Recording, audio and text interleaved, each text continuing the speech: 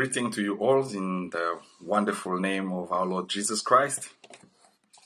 It is a privilege for me to come to your home this evening to share with you a little bit of the Word of God. I hope you are keeping well, keeping the social distance and washing your hands and all the rules of the lockdown. And God willing, in a few days' time, we may be out of the wood. Otherwise, we'll see what the will of God is and if it's extended or not. We cannot speculate at this moment. We wait what the government will tell us. When we are with God, we can have that peace. That peace that regardless of what is happening, God is still on his throne. C.S. Lewis said this: life with God is not immunity from difficulties, but peace in difficulties. So during this time when things are not the way it should be, let us have that peace. As we continue with the Holy Week, I wanted to share with us a couple scriptures. Perhaps I will do more readings and let the Word of God speak for itself. I want to read for us in John chapter 13, from what I will call the last learned lesson before death. Christ teaching us to be humble, humility. Hear what is happening. John chapter 13. Now before the feast of the Passover, when Jesus knew that his hour had come to depart out of this world to the Father, having loved his own who were in the world, he loved them to the end. During supper, when the devil had already put it into the heart of Judas Iscariot, Simon's son, to betray him, Jesus, knowing that the Father had given all things into his hands, and that he had come from God and was going back to God, rose up from supper. He laid aside his outer garments, and taking a towel, tied it around his waist. Then he poured water into a basin and began to wash the disciples' feet, and to wipe them with the towel that was wrapped around him. He came to Simon Peter, who said to him, "Lord, do you wash my feet?" Jesus answered him, "What I am doing you do not understand now, but afterward you will understand." Peter said to him, "You shall never wash my feet." Jesus answered him, "If I do not wash you, you have no share with me." Simon Peter said to him, "Lord, not my feet only, but also my hands and my head." Jesus said to him, "The one who has bathed does not need to wash except for his feet, but is completely clean. And you are clean, but not every one of you." For he knew who was to betray him. That was why he said, "Not all of you are clean."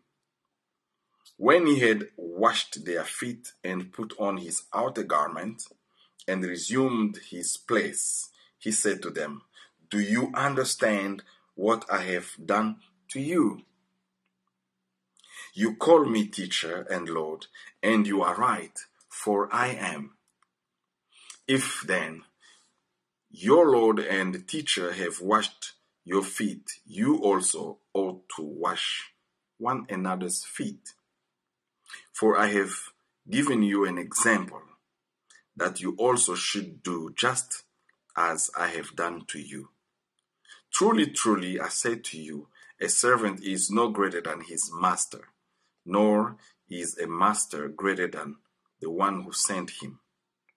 If you know these things, blessed are you if you do them. I am not speaking of all of you. I know who whom I have chosen, but the scripture will be fulfilled. He who ate my bread and has lifted his heel against me. I am telling you this now, before it takes place, that when it does take place, you may believe that I am he. Truly, truly, I say to you, whoever receives the one I sent receives me, and whoever receives me receives the one who sent me. Just so far. Critical and one strong lesson God, Jesus Christ, is living and teaching the disciples, and in the same way teaching to us today, a lesson of humility. Why? Because he knew his time is at hand. And he knew the time the disciple will stay behind will be crucial. It will be full of difficulties. And them having spent time with him may also be taken up by a certain sense of pride. But remember, this is the Word who was at the beginning. The Lord Jesus Christ is removing his outer garment and he is taking a place of slave. Sometimes the way we operate is different with God's way of operating. Isaiah is saying to us that God's thoughts are different. While on Palm Sunday we saw the disciples singing, Hosanna, Hosanna, please save us. For them, Christ has come to remove them from the colonial masters, the Romans, to establish the kingdom of David. They were looking at the earthly kingdom, but the thought of God are different with our thoughts. Jesus is setting an example, saying, if you want to follow me, if you want to please the one who sent me, you got to be humble. In fact, you want to be the servant. You want to serve others in order to please the Father. Jesus is setting an example for us to follow. Peter is echoing this sentiment in 1 Peter in chapter 2 in verse 21. If we can turn there quickly. 1 Peter chapter 2 verse 21 and 25. Hear what the apostle who was there while Christ was showing them this example of humility. This is what Peter is saying. For to this you have been called, because Christ also suffered for you, leaving you an example so that you might follow his steps. He committed no sin, neither was deceit found in his mouth.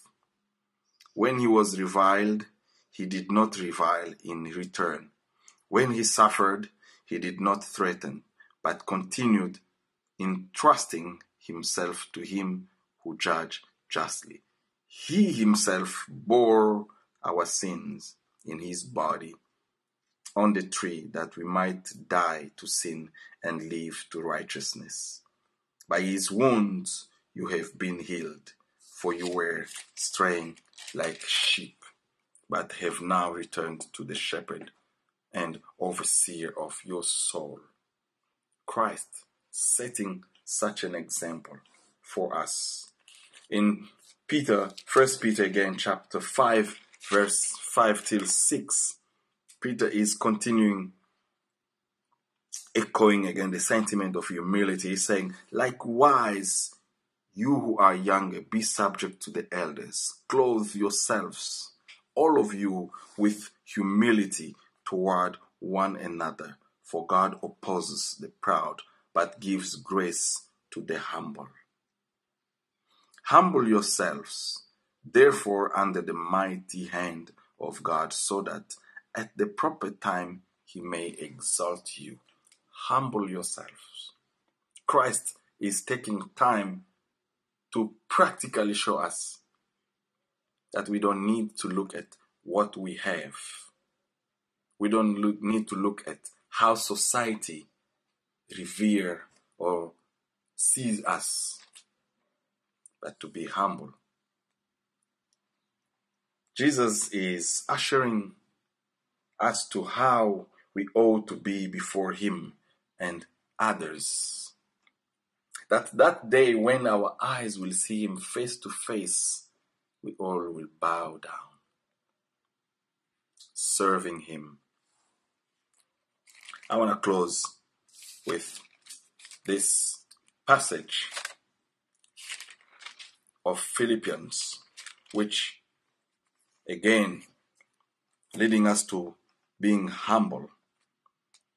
Paul is writing to the church of Philippi.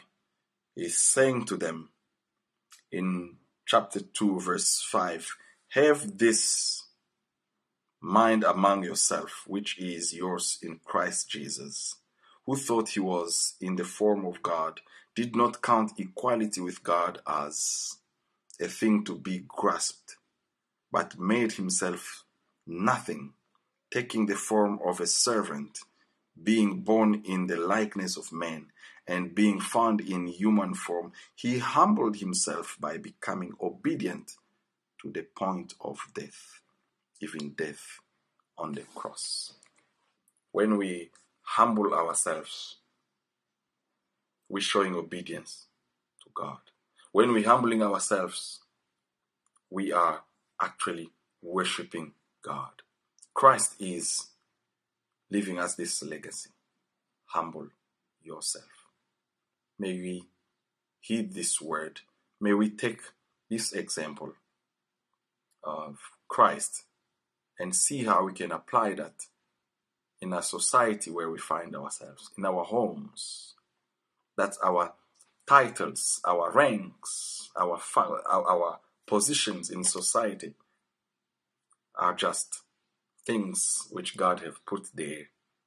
But if we can follow His example to humble ourselves in a more practical way, we will be pleasing God. Shall we pray?